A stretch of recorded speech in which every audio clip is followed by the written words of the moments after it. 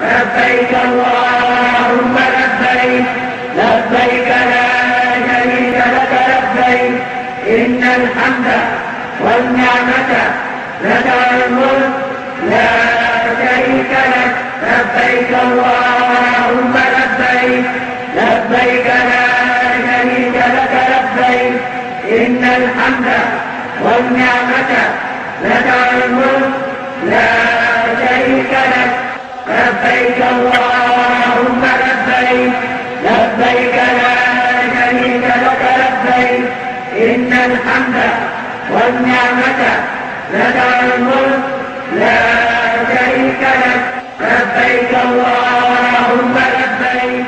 محمد نبينا بنور هدينا محمد نبينا بنور هدينا.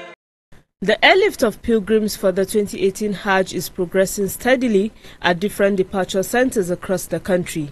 Kaduna International Airport is one of such departure points, from where about 1,068 pilgrims from Kaduna State have so far been airlifted by Max Air. The pilgrims, alongside officials, were drawn from Zaria, Giwa, Igabi, Kubau and Kagarko local government areas of the state. Addressing the first batch of pilgrims before departing for Saudi Arabia, Kaduna State Governor Malam Nasir El-Rufai urged them to be good ambassadors of the state and Nigeria while in the Holy Land. He further states that Kaduna government has put in place measures to improve the management of Hajj in the state with a view to making operations more efficient and effective. Overseer of the Kaduna State Muslim Pilgrims Welfare Board, Imam Hussein Suleiman Ikara, enjoined the pilgrims to respect the laws of the host country so as to complete their Hajj rites without hitches. محمد نبينا بنور هدينا محمد. The National Hajj Commission of Nigeria has signed agreements with Flynas Nigeria for the airlift of Nigerian pilgrims during the 2018 Hajj operations. The ceremony took place at the Commission's headquarters in Abuja. Nahcon Chairman Barrister Abdullah Mukhtar Muhammad signed on behalf of the Commission, while the Director of Business Support of Flynas, Khalid Suleiman Al-Dini, signed on behalf of the company. Speaking in an interview shortly after the ceremony, Flynas General Sales Agent Umar Khaila urged Nahcon and other stakeholders involved in Hajj operation to intensify pilgrims' enlightenment on the importance of adhering to flight schedules. We will conform to the program that we have given the Commission, and we will ensure that we will follow it strictly to the letter. So as long as we will get the cooperation of the state, the cooperation of Nahcon, the cooperation of people issuing the BTA, the cooperation of the airport of agencies, we will definitely deliver. محمد نبينا بنور هدينا محمد. The Health Monitoring Center at the King Abdulaziz International Airport, Jeddah in Saudi Arabia, has completed the training of its staff who have been engaged to identify and treat infectious diseases as well as monitor pilgrims in Mecca and Medina. The staff, numbering 2,631, include doctors, technicians and administrators. Also, in a related development, the Saudi Red Crescent Authority is stepping up its plans to offer emergency services for pilgrims at the Grand Mosque in Mecca and on all roads leading to the city as well as sacred sites during Hajj exercise.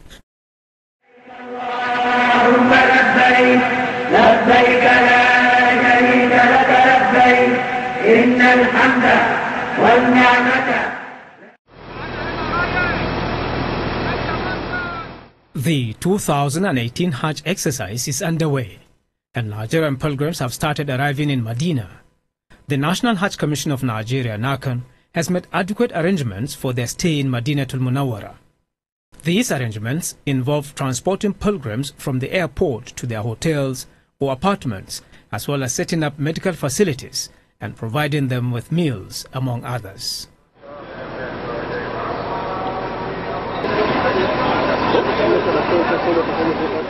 As soon as the pilgrims arrive, Nahcon officials, supported by the Medina coordinator, Alhaji Ahmed Megari, ensure that every one of them has a bed space.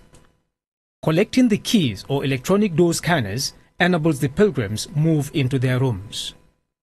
Nahcon Deputy Coordinator in Medina, Olayiwola Abdusalam, explains more about the arrangements put in place by the Commission.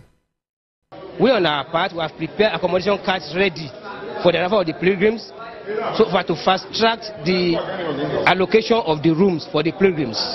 Distribution of the rooms is based on the number of beds in each room to ensure that every pilgrim has a bed to himself or herself. And we make sure that females are being considered to be on the lower floor, while the male are being on the upper floor. What do pilgrims think about the quality of the accommodation being provided?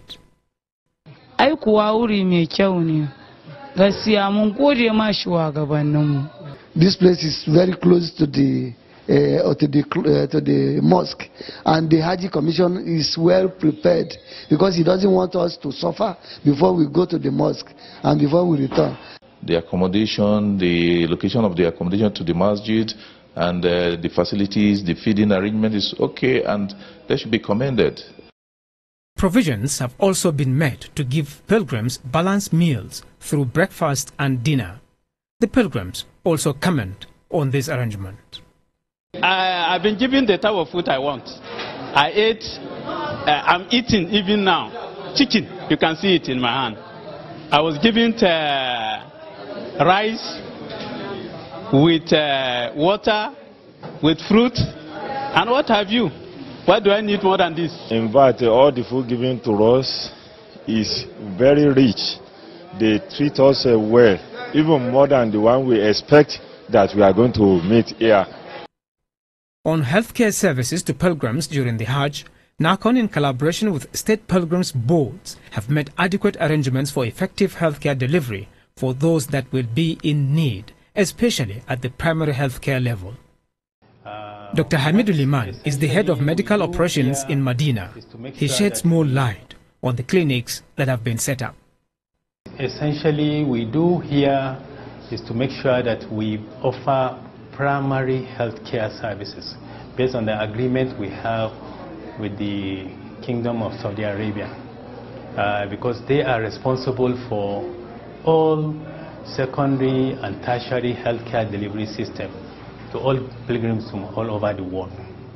So we have already kick-started activities in the Medina headquarters medical clinic, and by God's grace we have the mandate to establish several outposts depending on the number of pilgrims that arrive Medina before the airport and the roads to Medina are closed. Being primary healthcare centers, the clinics will focus on treatment of such illnesses as malaria, typhoid, among others. The National Commission makes sure that there are always enough drugs to cover for tropical diseases, malaria, typhoid, common cold, whatever. But it also goes beyond this, because we also have the mandate to supply drugs for hypertension, diabetes, asthma, all these common chronic illnesses. We have the mandate and we have the drugs. And that's just to supplement the restriction by Kingdom of Saudi Arabia about bringing drugs into the country. Dr. Hamidu said the medical team is well equipped to attend to the health needs of Nigerian pilgrims while in Saudi Arabia. The adoption of the electronic medical record has made it easy for the registration and treatment of pilgrims. Usually when they come, the first thing we ask them is the passport number of the pilgrim. Everybody who has come into the Kingdom of Saudi Arabia must have come into this country with a passport. So the passport number will be imputed into the electronic medical record, and it will bring out the data of the patient because they've already been imputed. If for any reason that person's passport number doesn't come up, there's provision for us to add the person, provided the person has his passport number with him. We'll add it, and then we'll go through the process of taking the vital signs, blood pressure, temperature, and all that. Different drugs have also been supplied for the benefit of pilgrims that fell sick. Our pharmacies are fully on ground, and our medication also is the stock is very encouraging, and we are now trying to sort out the stock in such a manner that the dispensing will be very easy and very effective and efficient. One of the ambulances made available by Nahcon has been stationed for operations. It came in handy some few days ago when some pilgrims took ill and were taken to Nahcon main clinic for treatment.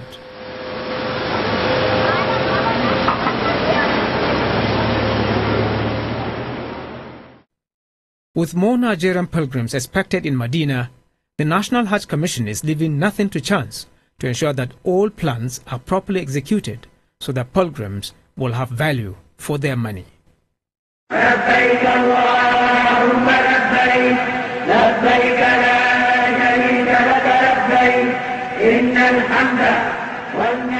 In the course of their visit to Medina, pilgrims must observe the do's and don'ts stipulated in Islam. What are those things pilgrims should understand to avoid going against Islamic injunctions? On Hajj Talk tonight, Imam Muhammad Obiahu Aja provides answers to these and other questions. He begins by highlighting the importance of visiting Medina. All what is required of a Muslim or a pilgrim to do during Hajj, all the activities are in Makkah al-Mukarramah. So, but it's an opportunity, as I said earlier, that when a Muslim comes for Hajj, it's a very great opportunity for him or her to visit Prophet Muhammad and say salam. What acts of worship are allowed and those things that are forbidden when pilgrims visit the mosque of the Prophet? Once you visit Medina, your target is to go and pray in Masjid al-Haram, in Masjid the Holy Prophet's mosque, which Prophet Muhammad told us himself that our prayers in this holy mosque, that is Masjid al-Haram and his mosque, is better 1,000 times than any prayer offered in any other mosque. After praying in his mosque, what else? To visit him, and when you go to visit him, what do you do there? You are not going there to ask him. He is not God. He is not Allah. What people go there to do is to go and pray for him. Just ask Allah for blessing. Assalamu alayka ayyuhan nabi wa rahmatullahi wa barakatuh. May peace and blessings of Allah. Just what we do in Tahiyya, or what we do when his name is mentioned, is the same thing people, Muslims or pilgrims, are supposed to do when they go to his grave. How should pilgrims conduct themselves when going into the Rauda? Some they want to enter Rauda. By force, they will spend, even they will try to even break the laws, try to enter Rauda. It's not about the whole area, it depends on your intention. If you go and you see the crowd, your safety is much more than, because Allah knows your intention. If you go to Rauda and there's no place, the place is too crowded, stay at any place that is available and pray with that intention. Allah will accept your prayers. Is it mandatory for pilgrims to observe 40 prayers at the Prophet's mosque before leaving Medina? They have this intention or this notion that they must pray 40 prayers. 40 prayers. I think I have not seen any hadith or any ayah of the Holy Quran supporting this kind of notion. You understand me?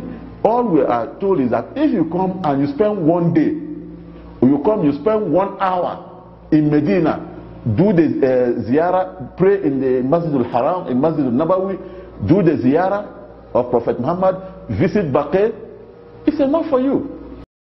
Muhammad Obiahu Aja warned pilgrims to avoid doing anything that is not allowed by Sharia. When our pilgrims come to Medina, just like we have advised them while in Nigeria, when they come here, they should not engage in anything that is not purely worship. That is not, they should not engage in anything that will distract them from the main reason why they came here, which is worshipping Allah subhanahu wa ta'ala.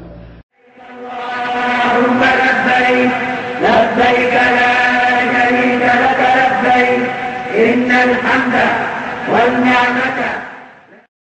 Travel advice for this week will address how pilgrims should socially conduct themselves in Medina before going to Mecca for the performance of their Hajj rituals. Taking us through this is the former chairman of Hajj Monitors of Nigeria, Nahcon, Alhaji Usman Gumi. He begins by talking about how pilgrims should behave and conduct themselves.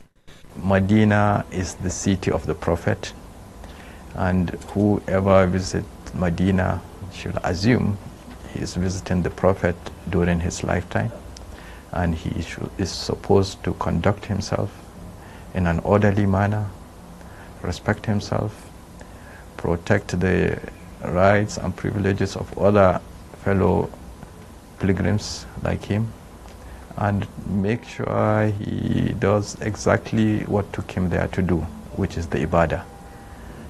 Observe all the 5 daily prayers in the Prophet Mosque, because the Prophet ﷺ said, a prayer in my mosque is equivalent to 1,000 prayers in other mosques.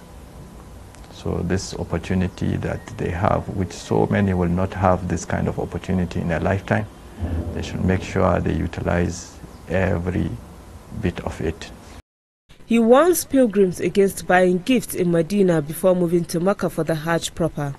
Some of the pilgrims will be tempted to start the buying spree.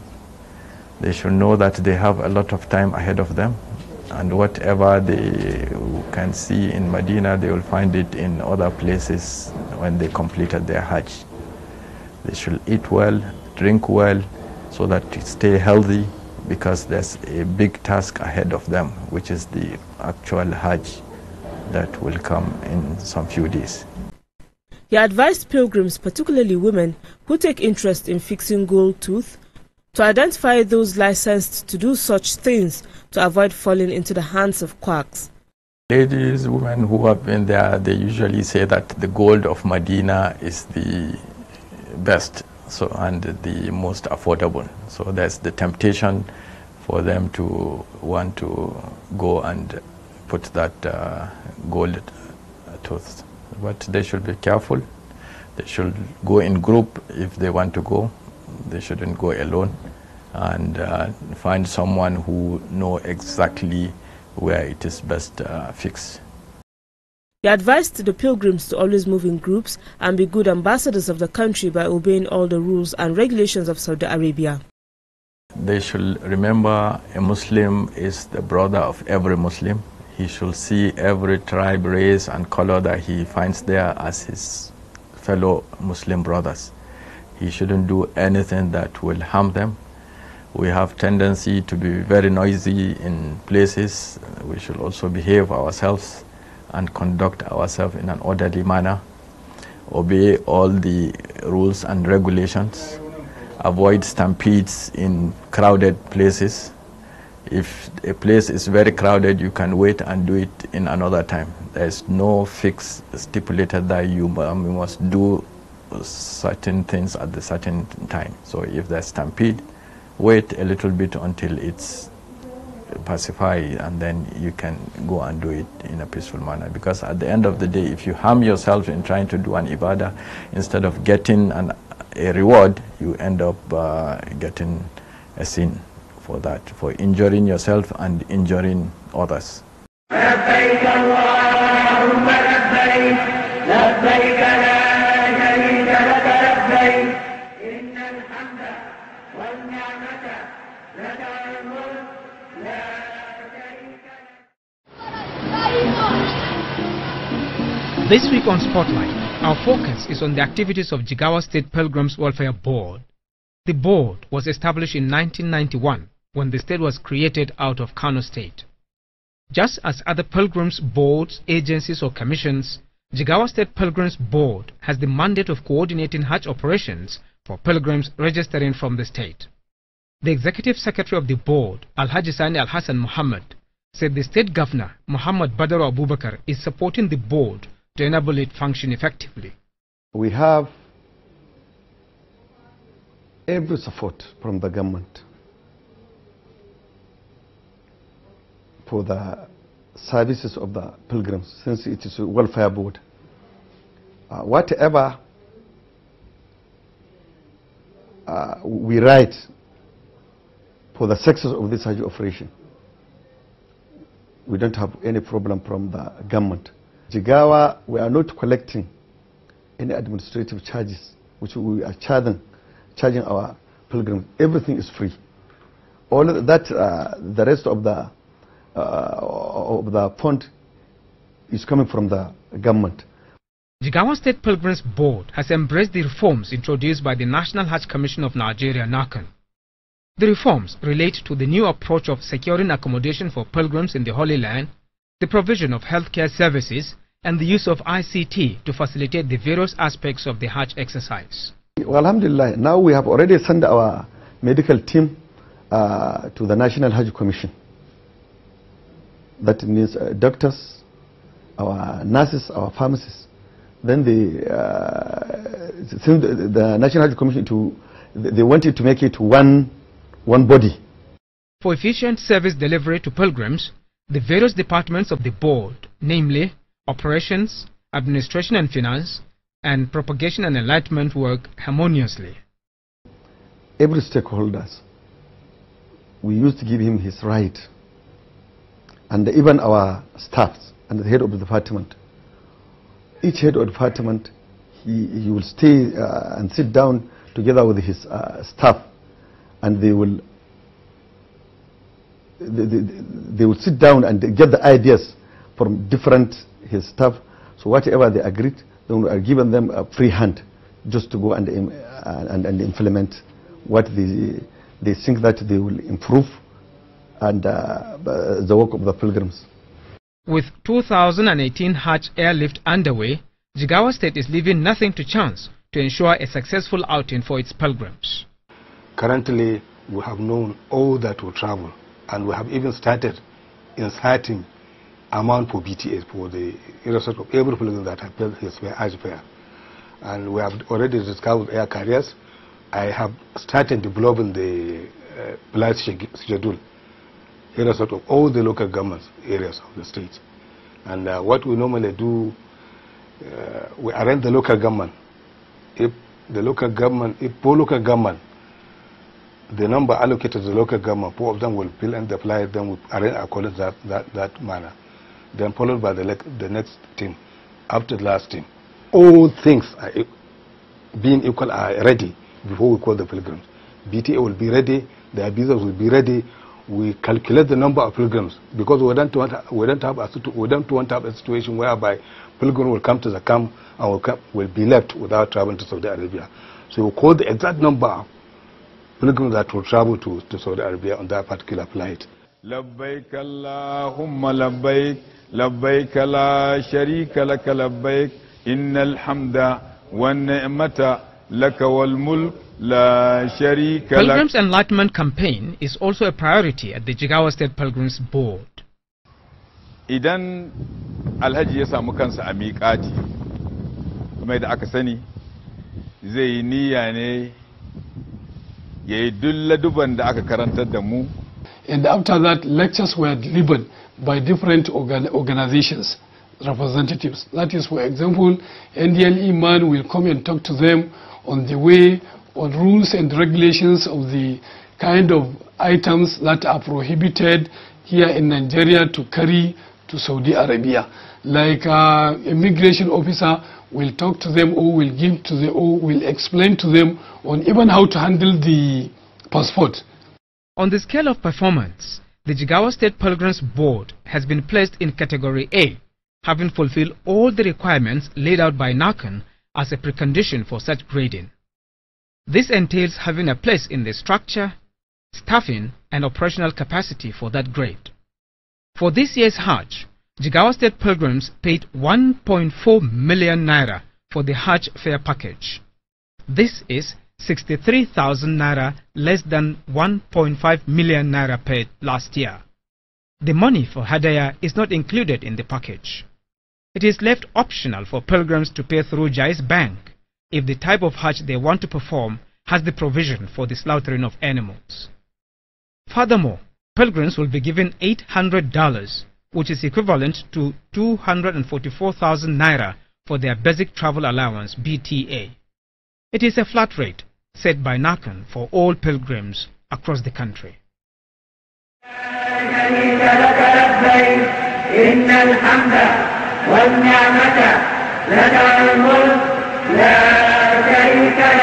لبيك اللهم لبيك